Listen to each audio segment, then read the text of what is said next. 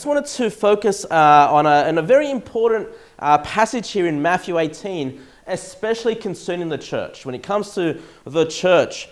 And from time to time, I don't know if these things have happened here within this church necessarily. If it hasn't happened to you, it'll happen to you eventually. If you've been to any church, this happens in every church. Okay, and what we saw there in Matthew 18, have a look at verse number 15. Matthew 18, verse 15, the Bible says, "Moreover, if thy brother shall trespass against thee, go and tell him his fault between thee and him alone." The Bible tells us, Jesus Christ is preempting, that there's going to come times where your Christian brother or your Christian sister will offend you. Or you might offend your Christian brother or your Christian sister. So what do you do about that? Well, what happens when that happens? Well, here's the thing. Jesus Christ has given us very specific instructions of how to deal with conflict in the church. And so the title for the sermon tonight is Conflict in the Church. Conflict in the Church. Now, we're all familiar with conflict. I'm sure we've all had, rubbed, I don't know. We've not seen eye to eye with everybody on everything in our lives. We've grown up maybe in school with your friends, grown up as children. Maybe you've had fights. There was one time that I got into a fist fight. And it was a bad decision because I lost.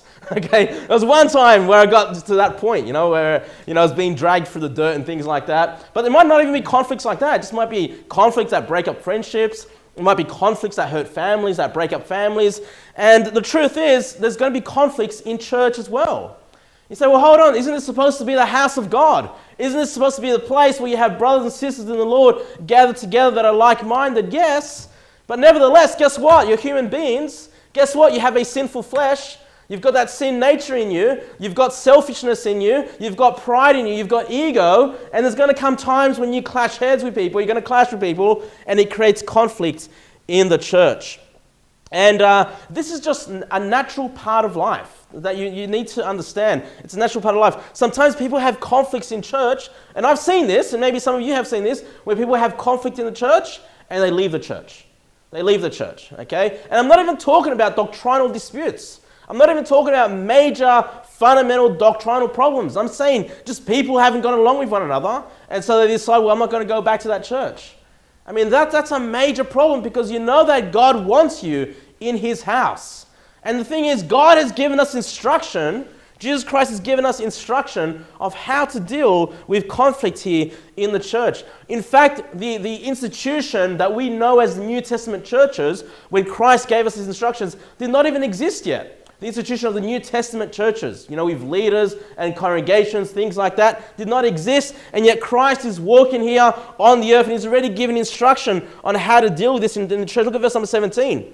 Verse number 17. "And if he shall neglect to hear them, tell it unto the church." So Jesus says, look, there's going to be conflict. There's going to be conflict in the church. And there is no New Testament churches just yet until his resurrection, until these congregations start to form and develop, these local churches start to develop. Jesus knew this even before it happened. He goes, look, when there's conflict, when you offend one another, these are the instructions that you are to follow. Okay, these are the instructions that you are to follow. And the reason a lot of people neglect these instructions is because dealing with conflict is not really something anyone likes to do. I mean, I don't like having to deal with conflict. I don't like having conflict or having to fix conflicts. I mean, I think most of us would admit it's hard to apologize, right? When you've done something wrong, even then it's hard to say sorry. It's hard to apologize. But you need to do it, okay? You need to do it. I remember there were times as a child where I would do wrong. I would misbehave, I would do something wrong. And let's say I offended my father, for example. My mum would come up to me and say, you've got to apologize to your father. And for me, it was like impossible. It was so hard because, you got your stubbornness, you've got your ego, you've got those problems. You don't want to let go, you don't want to admit that you've done wrong. Okay, well, here's the thing. It's not just bound up in the heart of a child, it's bound up in all of us. That pride, they did wrong to me. They should be the one coming to say sorry. They should be the one dealing with me. That's the way we think about these things. And look, I've been to many churches now. I've seen conflict in every single church. I mean, this is just the way it is. Okay, so how do we deal with it? We need to have the instructions. And if Jesus has given us instructions, Jesus' methods are going to be the best way to deal with the conflict in the church. Okay? And so the reason I'm preaching this today is because if you're currently in a conflict, or if you're going to get into a conflict in the future, I hope not, but if it happens, at least you know what you need to go back to. You can read these passages once again, refresh your mind, and know what you have to do with your brethren in the church, okay? Know what you have to do. And let me say this, that what Jesus Christ wants is reconciliation as soon as possible. As soon as possible.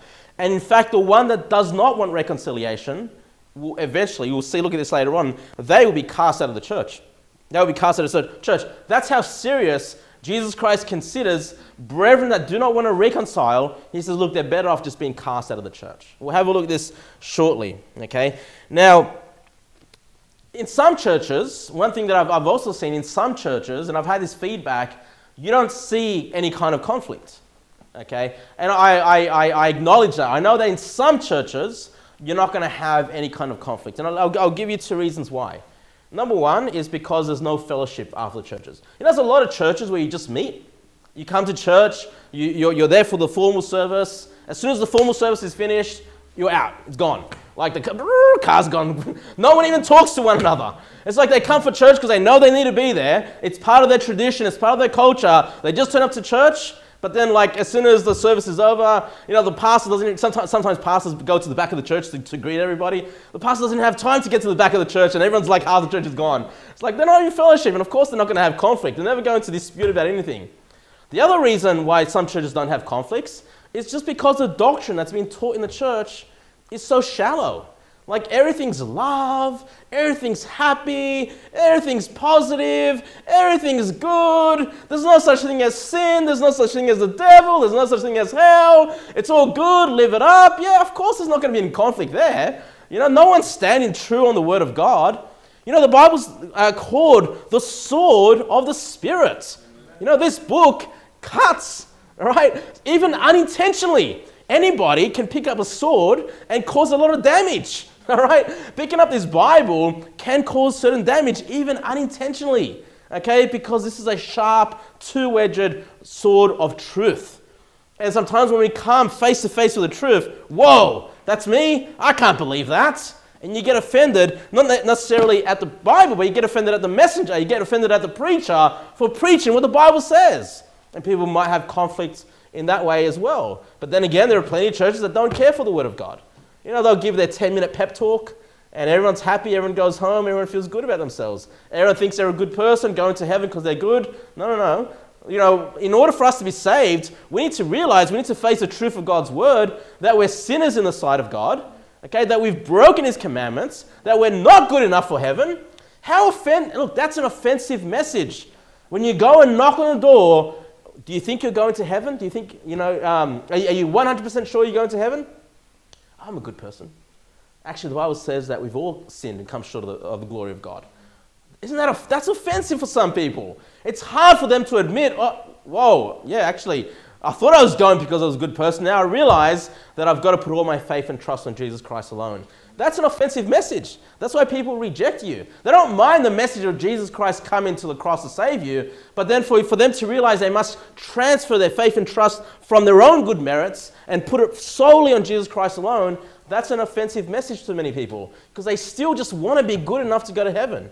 When it's not even based on your goodness. You're not good enough. You're a failure. You're born in sin out of all things. How could you ever possibly think you can go to heaven? But the point I want to drive here, guys, is that's why some churches just don't have conflict. No fellowship and no teaching from God's truth, from His Word, okay, which is the sword of the Spirit.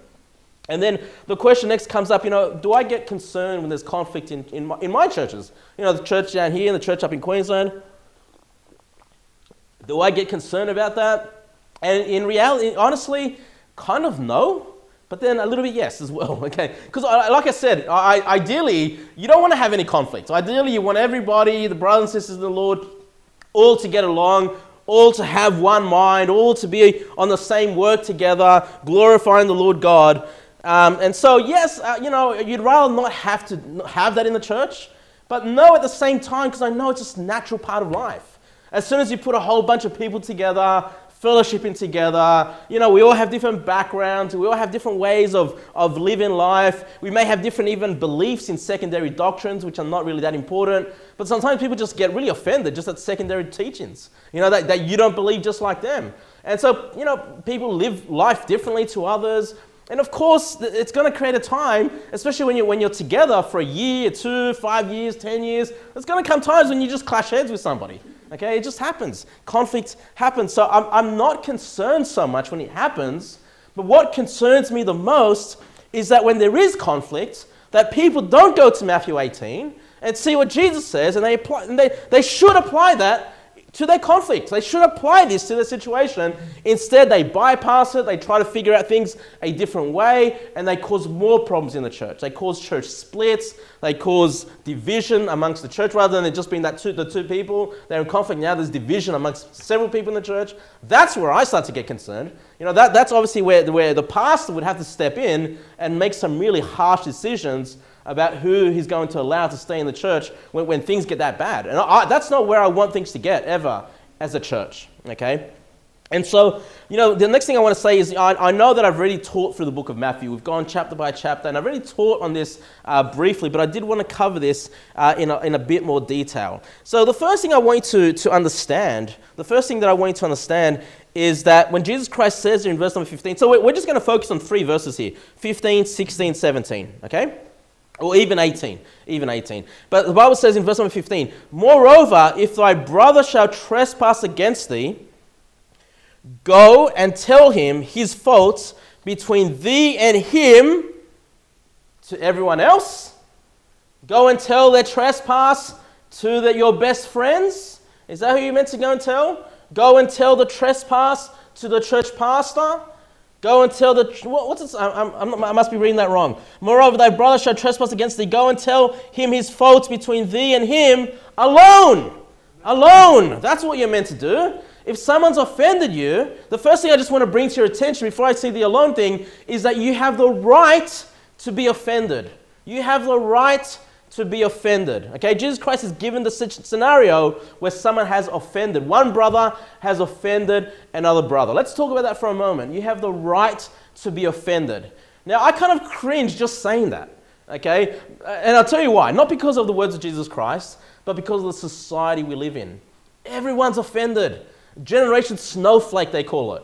Right? I mean, everyone's offended. You can just say anything, do anything. And the generation that's coming through, you know, the schools these days, everyone's offended. Everyone's a victim, right? You know, everyone's got a reason to be upset at somebody else, and everyone thinks society owes them something.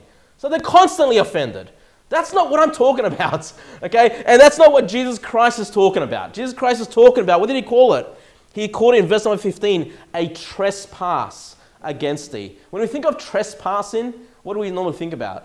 We think of someone with a private property, or even your own personal home, and someone breaks into your house. What are they doing? They're trespassing on private property. Okay, they've done something against you, that they've actually sinned against you, they've hurt you somehow, they've attacked you somehow. That's what a trespass is. It's not just that someone's living their life differently. You get offended that they live their life differently. Or you get offended that they have a belief in their head that has nothing to do with you, and you get offended because they believe that. Look, Christians get offended just because in your mind you've got a thought, you've got a belief, and they get offended that you've got that belief or thought. It's like, so what? What impact does that have on you? You know? Now look, there are doctrines that we need to make sure we all stand strong on, the fundamentals of the faith, the fundamentals of Christianity. I mean, there are several doctrines that I hold true. It's in our statement of faith in the church. If you're curious, you can go that. And I believe in order for this church to be united of one mind, the mind of Christ, we need to stand together on these doctrines. I believe that. But then there are so many doctrines in the Bible. You know, are we going to argue? Some people think Jesus Christ came, you know, at 3 BC. Some people when he was born, that Jesus Christ was born 0, whatever it is, 1 AD. Some people believe he was born like 7 BC. You know, people have different beliefs about certain things. Are we going to fight about that? Are we going to be offended that, you know, people believe that Jesus Christ came to the earth slightly different years, you know, periods of time? You know, this is what I'm talking about. But people get offended at silly little things that just make no sense. And that's not what I'm talking about. That's not the offense. that Jesus Christ is speaking about. But I do want to drive home that you have the right to be offended. And there are several reasons why people get offended. The first reason that I have here is for personal insecurities. Personal insecurities.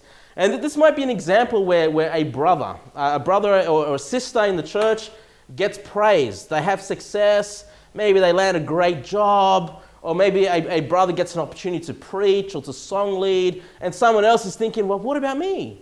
You know, why can't I get the same kind of praise or the same kind of recognition as this other person in the church? And some people get offended by that. Now, that's just a personal insecurity. Okay? Now, one thing that you need to learn, and this is something we need to train our children, is that when others are being praised, when others do well, we should rejoice with them. Rejoice with the brethren, rather than getting offended. Now, again, I've seen this where someone has done well, and maybe people have forgotten to recognize that or whatever, but someone else has done something similar, and everybody recognizes them. And so, well, what about me? Why haven't people recognized me? Don't worry about it. You know, rejoice with your brother. If everyone's forgotten about you, there's always someone that hasn't forgotten about you, and that's the Lord God. Praise God. I would rather it only be God that recognizes me, and He rewards me in heaven, eternal rewards forever, rather than some temporal praise of men. Amen. All right? That's what I would rather in my life. So look, being offended just because someone else is doing well, that's not right. Look, that's just a personal insecurity about yourself. All right? The second one, which I already mentioned, are people with different views. People with different views. And I'll give you one example of this. It's just one example. Maybe you can probably apply many, many examples to this in life. And I remember once in a church, I won't name the church, a lady came up to my wife, Christina, and said, oh, you know, how's the family? How are you guys doing? Blah, blah. And Christina said, oh, you know, we're doing well. We started homeschooling again this week. Something about homeschooling, you know, we've been doing homeschooling. And the lady that asked Christina, how are you doing, got offended. Yeah, offended about what? That Christina mentioned homeschooling, right? Because the other lady wasn't homeschooling her kids. And she's like, well, what are you saying? Are you saying that, well, because I don't homeschool, that, you know, I'm not... Christina's like, what are you talking about? You asked me how I'm doing, right? You asked me how I'm doing. I'm just telling you, homeschooling is part of our life. You know, every day of the week we're homeschooling the kids. Of course that's part of our life. It's quite a big part of the life. You know, it wasn't about you. You were asking about me. And just because, you know, Christina was doing something differently in life than what someone else does, well, that person got offended.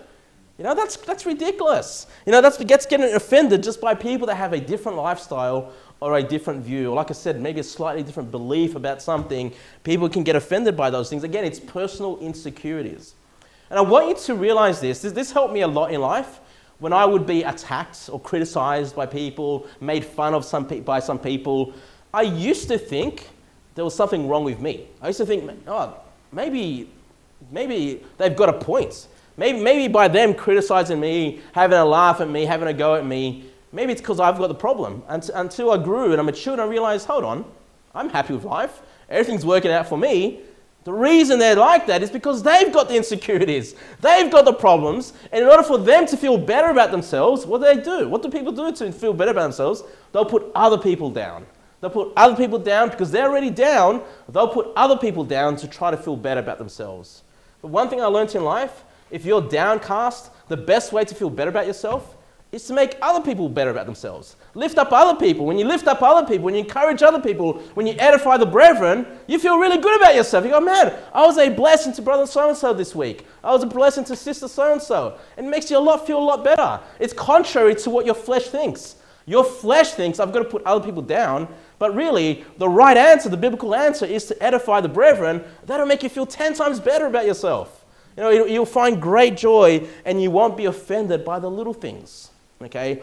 Nevertheless, you do have the right to be offended. You do have the right to offend. Jesus Christ speaks about this. And this is where, you know, you've been attacked personally, you've been attacked mentally or emotionally by somebody in the church. You know, whether intentional or unintentionally, it's happened. You have the right to be offended. Okay? You have the right to be offended. Look at verse number 15 again. Moreover, if thy brother shall trespass against thee, go and tell him his faults between thee and him alone. And if he shall hear thee, thou hast gained thy brother. Okay, so we already saw that the offense here is a trespass or an attack. Okay, and what I want you to notice is, what is the instruction? Already kind of covered it a little bit. What's the first thing we're to do? Go to the offender alone. Alone. Now, brethren, I'm sure you've all seen conflicts. Maybe you've been part of conflicts in churches, maybe even. How often have you seen the offended go to the offender alone? I'm telling you, I probably don't even... Well, here's the thing. If it's happened, that's why you probably haven't seen it. Okay? So if things have been done properly, that's probably why. But I can think of situation after situation where it's not been brought to someone alone, and it's been broadcast to everybody else. Okay? Or broadcast on YouTube. Broadcast on social media. Okay? Or innuendos in social media about certain people. Things like this. That's not what the Bible teaches. It says take it to your brother alone. Approach the offender alone. And what I'm trying to tell you guys is that 99, now I don't know if these stats are correct, but just, you know what I'm saying. 99 out of 100 conflicts that you're going to go through will be sorted if you just go one-on-one with that person alone. Okay? It's going to be sorted immediately. Because look what Jesus Christ says. If he shall hear thee, thou hast gained thy brother. What a great thing. You know, to gain your brother is to basically strengthen that relationship. You know, one thing in business that I learned is in order for you to have your most loyal customers, okay, now I used to work in customer service, okay, in order to have your most loyal, trustworthy customers that keep coming back and back again, who do you think they are? Do you think it's the ones that never had problems with your business? That's what you tend to think. You tend to think it's always the one that's never had a problem, that things have always gone smooth sailing. They've ordered something, they've purchased something, it's always been perfect. You tend to think they're always going to be the one that comes back again and again. That's not true. The one that's the most loyal customer is the one that has had a problem with your business. You know, they've received a bad product. They've had a bad experience about something, but then someone has stepped in and fixed the situation. Someone has stepped in, listened, heard the complaints, heard the problem, have stepped in and fixed it. You know, that gives customers great confidence in the business. And they become the greatest customers. They become the return customers. You know, they become the most trustworthy, loyal customers. And just about every business manager knows these things. They're going to be your most loyal customers when you step in and you rectify the situation. Why? Because they feel like, wow, this business cares for me. They've listened to me. I'm not just customer 1,155. You know, I'm a customer with a name. They care about me. They care about the customers. And they think, wow, then they'll go and broadcast it to their friends. Hey, this is a good business to be part of. That's how you get your most loyal customers. Okay? The same principle is here. Jesus Christ says, look, if you go and just approach your brethren one-on-one, you're going to gain your brother. You're going to strengthen that relationship with that brother or sister in the Lord. And what I would recommend you to do is that, you know, you go and you present the evidence of the offense. If you're the offended, you go to the offender straight away and you present the evidence. Look, brother, I just want to talk to you privately. You know, I've not spoken to anyone else, just so you know. You know, the Bible says to take these things to you alone. I've been offended by something you said. I've been offended by something you did. I don't know if it was intentional or if it was intentional. You know, people get offended a lot of times by just something that was not intentional. I do this all the time. Okay? I do this. I wasn't sure if I'd make a good pastor because I'm very sarcastic. I've mentioned it before. You know, I like to joke around. I like to make fun, you know, because I have no problem making fun of myself. You know, and I allow people to make fun of me. You know, as long as it's all in good play, you know, a good laugh. I'll even make jokes about myself. All right? So I sometimes think that's how everyone is, but not everyone's like that. And sometimes I might joke around, I might be sarcastic, and not intentionally, I've offended somebody. And that's when my wife steps in. All right? So Christina steps in and goes, you know, Kevin, did you know that so-and-so got offended? I'm like, nah, come on, what are you talking about? You know, we're mucking around. You know, because no, got offended. And sometimes I've had to make a phone call and apologize. You You know, and I realized, oh no, they were offended. Wow, I couldn't believe it, you know, that it's happened. Maybe sometimes as the pastor, because you've got the authority, the position of authority, maybe that's why, you know, people don't take it the same way as if you were just a regular church brother or sister in the Lord. Maybe that's why, but yeah, I mean, that's happened. And it's like, it was never my intention. I didn't want to hurt anybody, you know, but at the same time, I just got to face the facts. This person got offended, you know, and I instead of waiting for that person to come and tell me, you know, I already had my wife come and tell me that person got offended, so I just took it to him straight away. Okay, but the key thing is you've got to take it to that person alone. Take the evidence. If someone has offended you, take the evidence and make sure that you understand from them that they may not have even intended it to happen. Okay, and this is important because your natural reaction, if you've been offended by a brother in the Lord, your natural reaction will be, why should I go to them? They offended me. Isn't that a natural reaction? They offended me, they have to come to me. But here's the thing, what if they didn't even intend it? What if they don't even realize he got offended? You know what's going to happen? You're going to think they've been bad, they've offended you, they've done something wrong to you. They have no idea.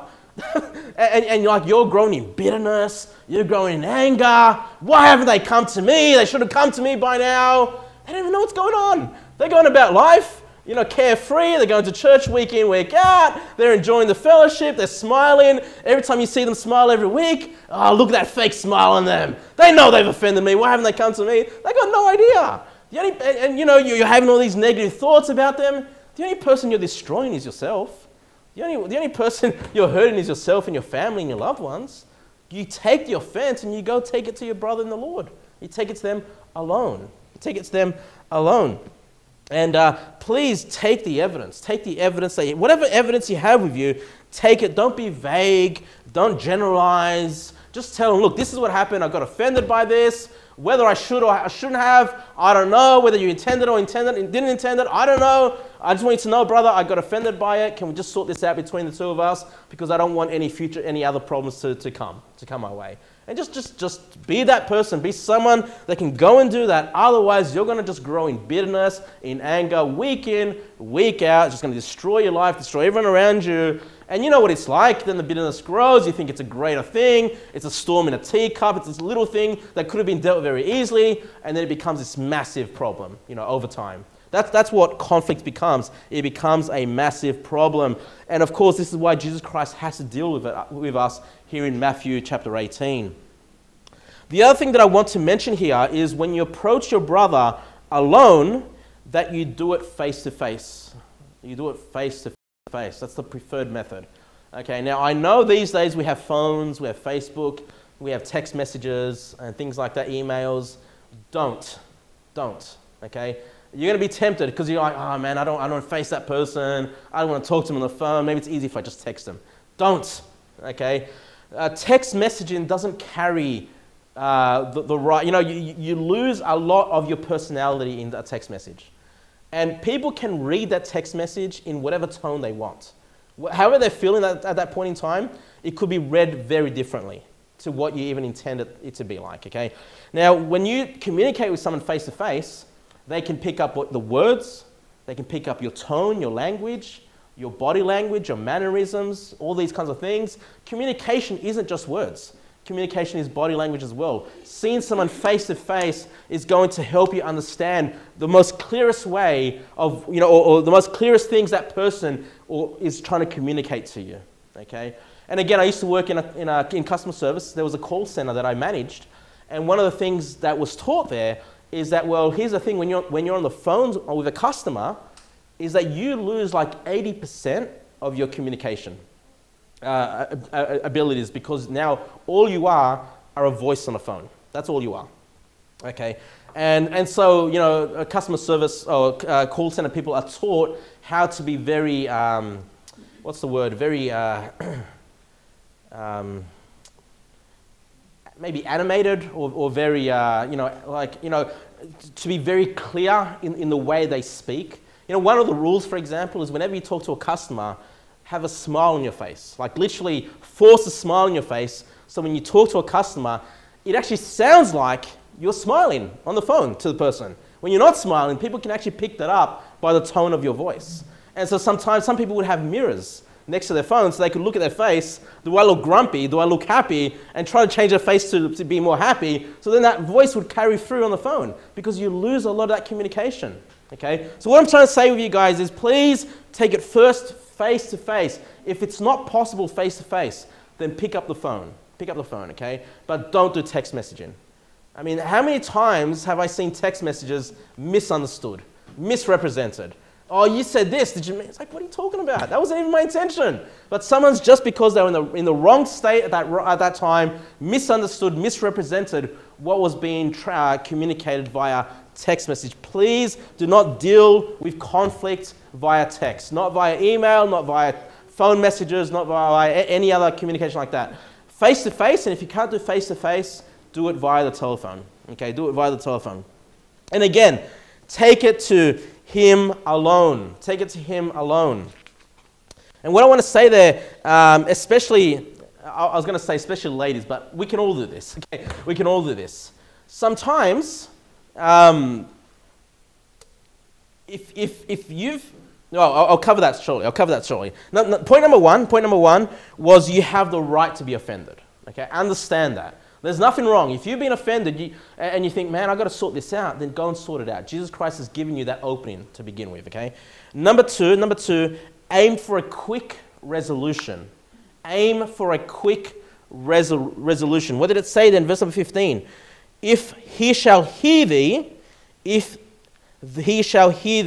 the offender should be someone that hears thee. Now listen, if you offended a brother and a brother has come up to you and told you, what do you need to do?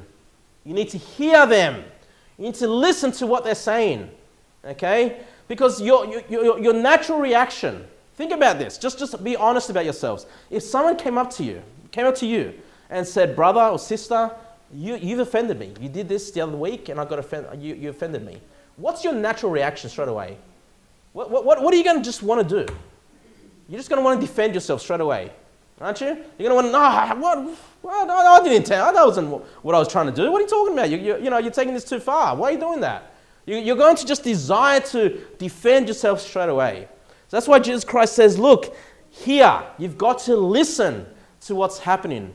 And again, I'm just taking these examples because these are the things you see happening in business. Again, in a call center environment, what happens? You get a lot of cranky customers.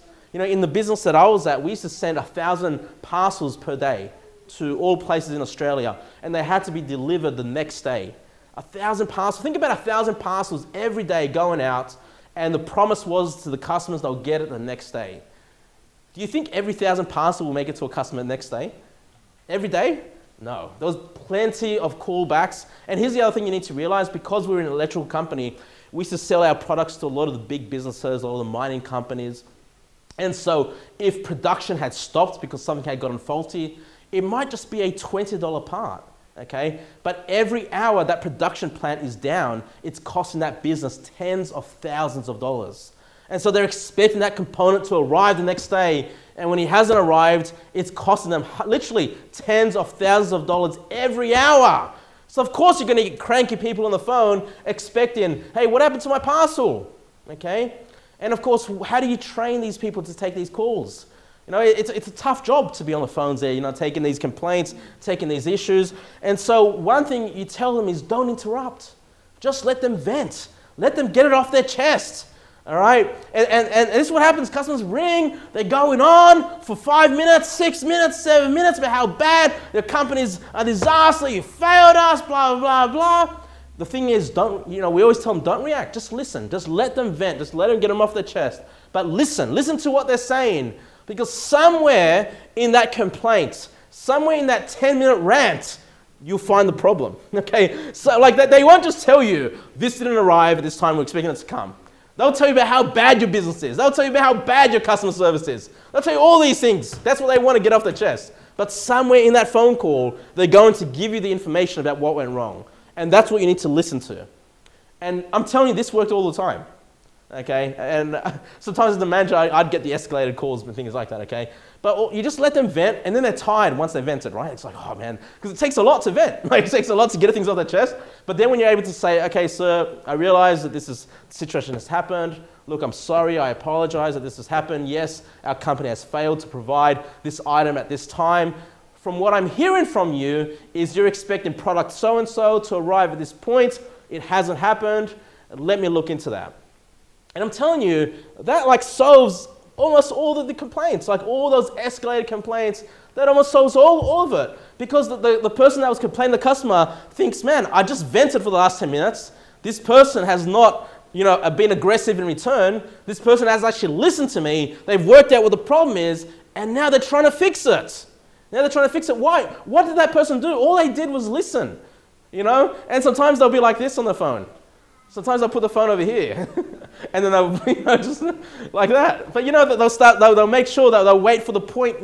That's what made the best call center person, is that when they wouldn't take things personally, and they do the best to listen to the customer and rectify the situation. And I'm just telling you this, not because what the business world does is necessarily the best thing to do, but it ties in very nicely with what Jesus Christ says. Jesus Christ wants us to listen to brethren that have been offended by you. Because the first reaction will be to defend yourself. And that's what happens when you get a new call center person come into the business. They get their first cranky call. Their first reaction is to defend themselves, and to blame the customers. And you've got to teach them. They need training. They need to be taught, hey, you've got to just bear. They're not angry with you necessarily. They might be angry at the company, but they've got this issue. You need to listen and find out what the issue is.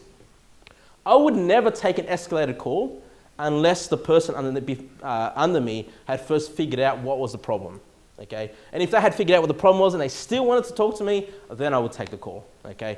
But anyway, the offender should be someone that listens.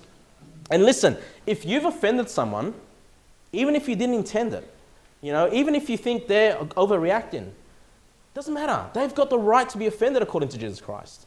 Just receive it. Just accept the fact that, okay, I did wrong. I've hurt them somehow, even though I didn't mean to do that. Just accept it, apologize, and make things right. Just do it. Why be so prideful? And here's the thing. If they're wrong, let's say they're wrong, and they shouldn't have been offended by it.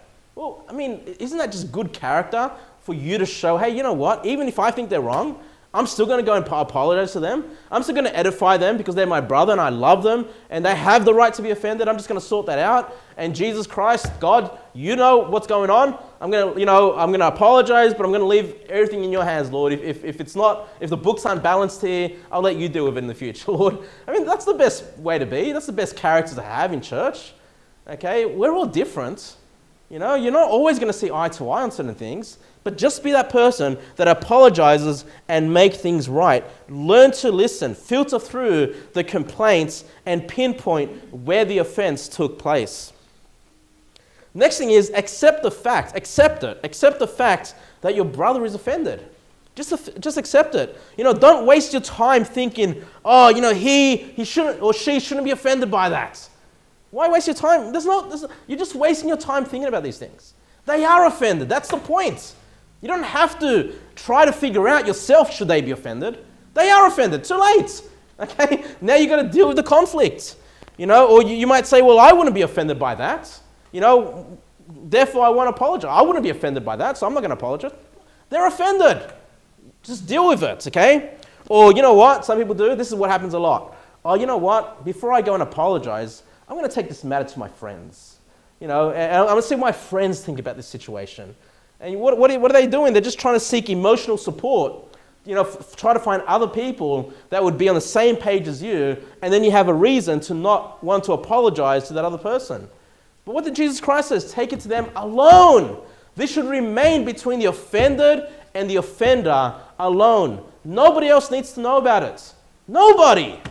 Okay? Because here's what happens, and this is what happens. People take the complaint, they take the conflict to everyone else in the church. They take it to their best friends. Oh, did you know brother so-and-so or sister so-and-so got offended by this? And like, oh yeah, why would they get offended by that? And all of a sudden, now instead of the conflict between one and one, now it's a conflict between a bunch of people and that one person. And that one person, they probably just read Matthew 18. Jesus says, go to my brother alone, I'll do that. And you've gone, and you're destroying their reputation. Destroying how other people see that brother or sister in the Lord. Who's doing worse, actually? Okay? Even if that person is wrong for getting offended, who do you think is doing more damage? The person that's trying to deal with things biblically, or the one that goes and spreads it to everyone else? Who's doing more damage? Obviously the one going spreading it, dragging that person's name through the mud, destroying the reputation, when you could have just dealt with it, apologized, moved on, gained a brother, moved on. Okay? That's what Jesus Christ teaches us. The other thing that I want you to understand is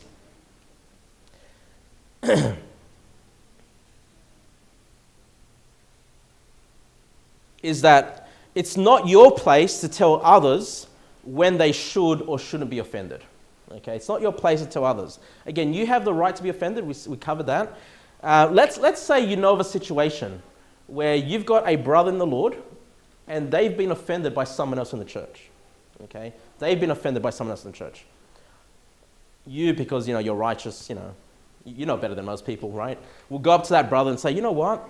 That person said that about you or did that to you. You should go and deal with that with them. Okay? But what if that brother, might have got offended, but then they're like, you know what? Who cares? It's not a big deal. They probably didn't mean it. It's not I'll just put it behind me. Do they have the right to do that? Absolutely. Okay? Because they might assess the situation. Yeah, I got my feelings got hurt, because that brother said that. But you know what? Probably didn't mean it. Maybe I'm being a bit too sensitive. Maybe I'm not reacting the right way. And they go, you know what? Nah, forget it. It's not important. I'll just put it behind me. Okay? But then another brother knows about that situation. Oh, you know what? You need to go and take it to that person. Hey, it's not your place to tell other people whether they should be offended or not. Everybody has that right, has that decision to decide for themselves whether they just want to put it behind them and not to worry about it. And, that can happen as well. But if that person tries to put it behind them, but they're growing in bitterness and all those problems, then they should go to their brother and sort it out, is what I'm trying to say. Okay? But everybody can make their own decision on whether or not they should deal with that conflict personally, or if they think it's not a big deal, they just put it behind them. They have the opportunity to make that decision themselves. Okay? So point number 1, guys, was you have the right to be offended. Point number 2 is aim for a quick resolution. Like what I said to you is, hear the matter, listen to it. Don't go and try to justify yourself, okay? Hear the matter, try to aim for a quick resolution. The third point that I have here is when I say quick resolution, I want to be clear about this, is respond quickly, but not immediately. Now, those two words can sound very similar, but they're quite different. Respond quickly, but not immediately, okay? And once again, it's just because when people have been offended, it's not just the facts, it's not just the facts of the offense, there's also emotions, okay? There's also emotions. And sometimes your emotions can override the actual facts, is what I'm trying to say. Or the facts are blurred by how you feel about the situation. Okay, someone might hear about your story and think, that's not such a big deal. But because you're emotionally hyped up, you've blown it into this massive thing. What I'm trying to say to you is, if someone's been offended, they come up to you, again, I talked about this, your natural reaction will be to defend yourself. And that's an emotional response. You're going to choose to defend yourself. But again, just listen to the situation and say, look, if it's not clear to you because your emotions are blinding you for a minute, you might want to react and say something harsh back to them, because they brought that offense to you. What you should do is say, look, thank you for bringing that up to me, brother. Let me think about it. Let me process this for a couple of days, and I'll get back to you. Okay? Don't respond immediately is what I'm trying to say. Don't respond immediately. Take time out, think about what happened, but then still address it quickly. Don't let it go for weeks after weeks after weeks after months after months after months and then get back to them. No, aim to get back to them within a week or 2 or something like that, pretty quickly, but not necessarily immediately. Make sure you've gotten the emotions out of your system, you're just dealing with the facts, and then go and approach them and sort it out between the two of you, okay? And once again, this usually happens because maybe you think they overreacted, maybe you think they shouldn't have been offended by what you did. Again, they have the right to be offended. I just want to keep driving that home to you. They have the right to be offended. You don't need to justify whether they should be offended or not, okay? This is why Christ gives us these instructions. And the fourth point that I have here is accept the offender's apology. accept the offender's apology. Now this should be common sense, right? Now if you've been offended, you go to brother so-and-so, I go to brother David, David, you've offended me. And then brother David comes up to me a week later, you know what, I've thought about it, you're right, so I shouldn't have said that. I didn't intend to hurt your brother, but I realized how that could have been seen that way. I'm sorry, please forgive me. And I'll be like, David, I don't accept it. Now that happens. That happens. Look, sometimes it happens like this. Oh, thanks, brother, I accept that apology. You walk away, I don't accept it. That happens as well, right? You've told him, yeah, it's all good, it's all forgiven, but internally you haven't accepted it, okay? I'll tell you why this happens. And this is usually because, sometimes you want a harsher punishment on the person that hurt you, okay? And it's like, well, and by accepting their apology, you realize you're now closing the book there. You're saying, okay, this is done and dusted now, but I wish they had a harsher punishment to this, right? They've hurt me. I want them to be hurt. Again, it's just that sinful nature that we have in us. And just keep your finger there in Matthew 18 and go to Jonah chapter 3, please. Jonah chapter 3 in the Bible. And I can't help but think about this story. And you guys, Jonah's a pretty famous story in the Bible. And of course, God sent Jonah to Nineveh to preach against Nineveh, that wicked city. It was a very wicked city. God was going to destroy that city. He sent Jonah to preach destruction against that city. Jonah was not expecting the city to get things right with God. All right? But look at Jonah chapter 3, let's have a look, verse number 8. Oh, verse number 7. Let's look at Jonah chapter 3, verse 7. So verse number 6. Let's go to Jonah chapter 3, verse 6. So after Jonah preaches to the Ninevites, tells them God's going to destroy you, you're a wicked city, you've offended God by your wickedness. Jonah chapter 3, verse 6. It says here, the word came unto the king of Nineveh, and he arose from his throne, and he laid his robe from him, and covered him with sackcloth and with ashes. So this is just a way of saying that the king started to mourn for what was being preached against he and his city. Verse number 7. And he caused it to be proclaimed and published through Nineveh by the decree of the king and his nobles, saying, let neither man nor beast, herd nor flock, taste anything. Let them not feed nor drink water. But let man and beast be covered with sackcloth and cry mightily unto God. Yea, let them turn everyone from his evil way and from the violence that is in their hands. Who can tell if God will turn and repent and turn away from his fierce anger, that we perish not? So the king of Nineveh says, look, let's try to get right with God. Maybe God will turn away from destroying this city. Verse number 10. And God saw their works, that they turned from their evil way, and God repented of the evil that he had said he would do unto them, and he did it not. So look, God was offended by the Ninevites because they were wicked, right? Then God sends his prophet Jonah to preach against them.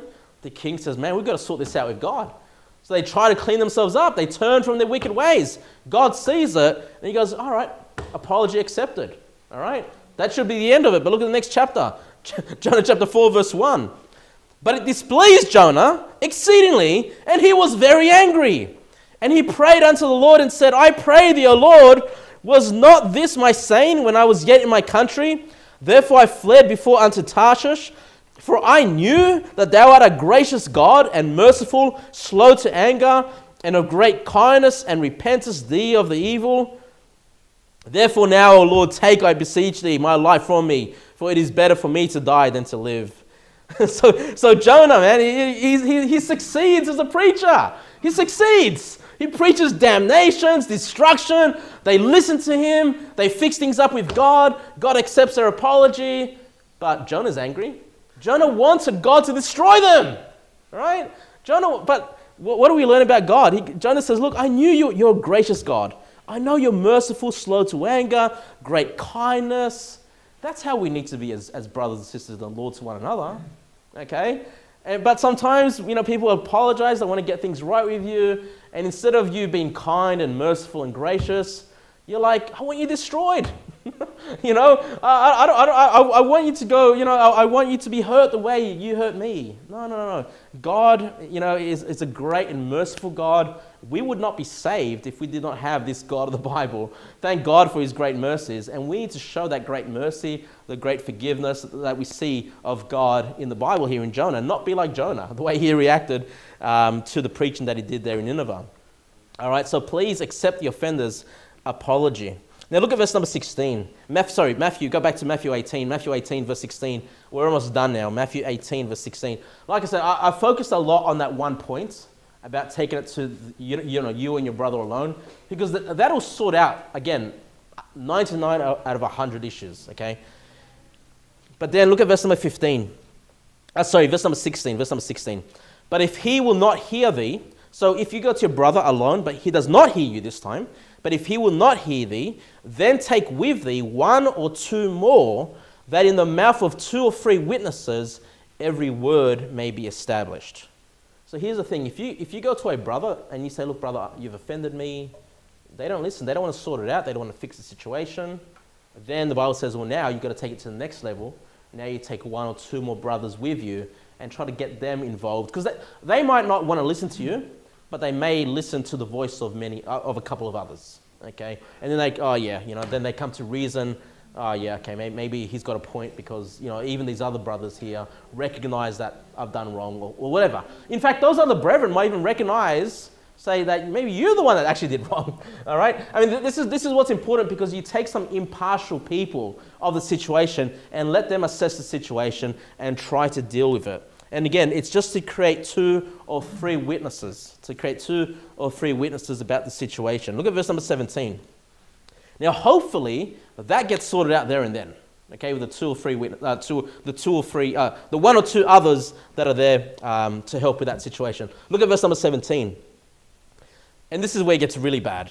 And if he shall neglect to hear them, tell it unto the church. So that's the next step. Let's say you've gone to a brother that's offended you. They don't want to sort it out. You take 2 other brethren with you. They still don't want to sort it out. The next thing to do is to take it to the entire church. It gets brought to the pastor, gets brought before the whole church. Okay, church, you know, there's a situation. This has happened with this person. This is what's happened. This is what we've done. Now we're bringing it before the whole church. And we allow the whole church to assess and try to bring resolution between those 2. But look at verse number 17, the rest of it. But if he neglect to hear the church, let him be unto thee as an heathen man and a publican. That's another way of saying, kick them out of the church. Because what's a heathen man? That's like a non-believer. That's like someone that does not worship the God of the Bible. Let him be as that heathen man or that publican, you know, like the government worker, the one that's not there for, you know, religious or worship purposes to be in the church. They're there for other issues. They're there, you know, to tax or whatever, right? Let him be as a heathen or a publican. That's what the Bible's saying, is basically, kick them out of the church. Okay, because they shouldn't be in the house of God. And you can see how these things escalate very quickly. You've got a conflict, 1-on-1. Most things will get sorted out like that, okay? Next thing, you take 2 brethren. They still don't want to figure it out. Take it to the whole church. Maybe the church will be able to turn that person's heart. And if they still don't want to hear the whole church, then you kick them out of the church. Let them be as an... It doesn't say here that he's unsaved. It's just like, let him be unto thee. Like, treat him as if he were an unsaved heathen man. That's what it means, okay? And you kick that person out of the church. This is church discipline, and it will protect the church from being destroyed from within. You want to make sure you get rid of the bad eggs out of the church before it starts to taint everyone else, others' relationship within the church. And that is church discipline. That's how you deal with conflict in the church. Jesus Christ has given us these examples for a reason. And let me tell you, brethren, please, if you do have conflict, if you have been offended, you start applying these things. You go to that person 1-on-1 alone. Alone. You don't need to come to me and tell me about the situation. I don't want to know about it. You go and take it to them alone. If I find out that you haven't taken it to that person alone, and you've gone spreading the rumors, you might be the one that goes through church discipline, because you're the one going around destroying that person's reputation. Okay? You need to take it to that person alone first. Please do that. If you have any questions for me after the service, please.